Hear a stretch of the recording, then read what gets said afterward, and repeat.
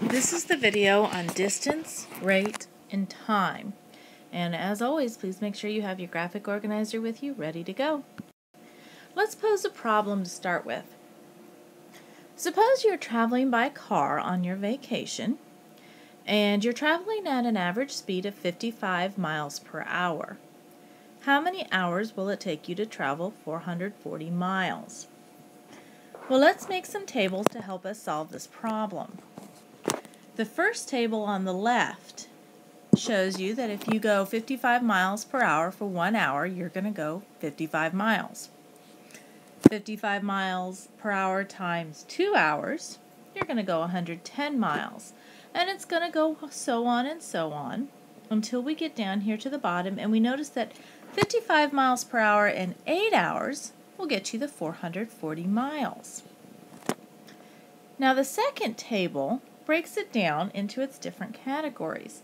The first column we have your speed, which remains consistent, 55 miles per hour.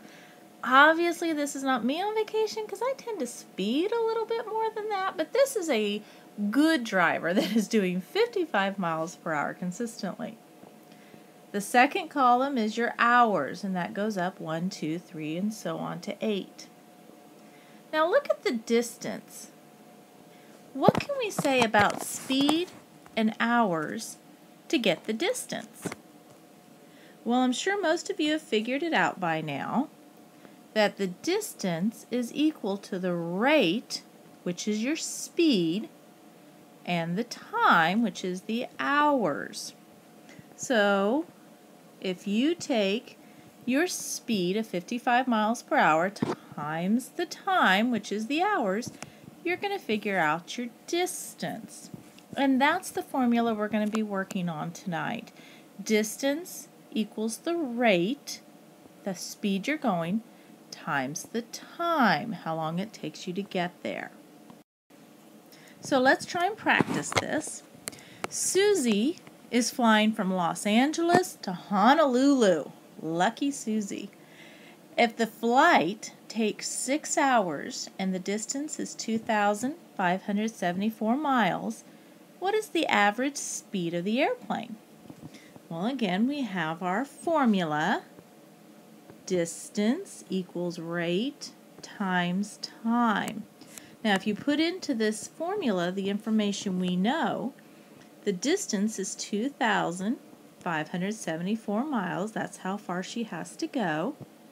The time is 6 hours. We know that the flight takes 6 hours. What we don't know in this case is the rate, or how fast the plane is going. That's what we need to solve for. That's our variable. And as I know your 5th grade math teacher taught you, to solve for a variable, you have to get it by itself. So what we're going to do is we're going to get rid of the 6 hours. So we're going to do the opposite. Instead of multiplying by 6 hours, we're going to divide by 6 hours. And if you do it for one, you have to do it for the other. So to solve this, we're going to have to take 2,000, excuse me, that went funky. Let's try that again. 2,574 and divide that by 6. Now 6 goes into 25 4 times. It's 24. Subtract, you get 17. 17 divided by 6 is 2, which is 12. 17 minus 2, or excuse me, 12 is 5. Bring down the 4. 6 goes into 54 9 times. So the rate is 429 miles, because that's what the distance wheel rate was, per hour. 429 miles per hour. Make sure you write all this down before you go on. Okay, here's another practice. This time we just have the basic information. The distance is going to be our unknown variable at D. The rate is 55 miles per hour, but the time is half an hour. Now if we plug these into our formula, distance equals rate times time, it's going to look like this. Distance equals 55 times 1/2. Now, the variable is already by itself, so we just need to solve the right side of the equation. Basically, we're going to have to take 55 times 1/2. Now, if you're going to take a whole number times a fraction, you can just put it over 1. That's going to give us 55 over 2. In other words, we're going to need to take 55 divided by 2. Turn that improper fraction into a mixed number.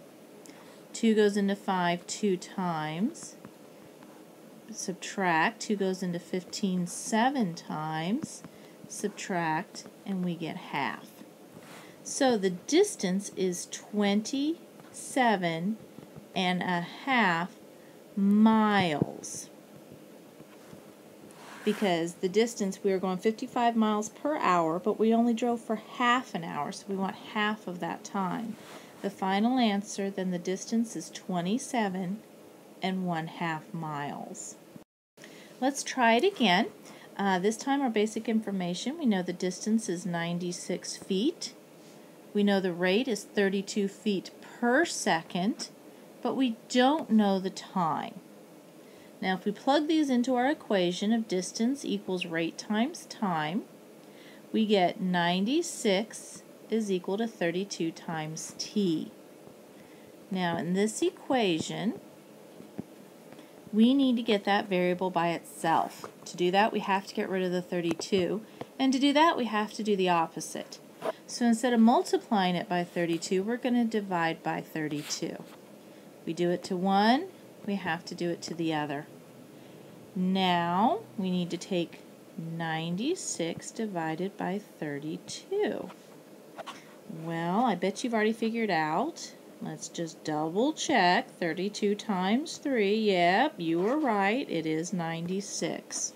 So when we're all said and done, we're going to have 3 is equal to t. So the time is 3, but if we look back at the rate, we're going to see seconds.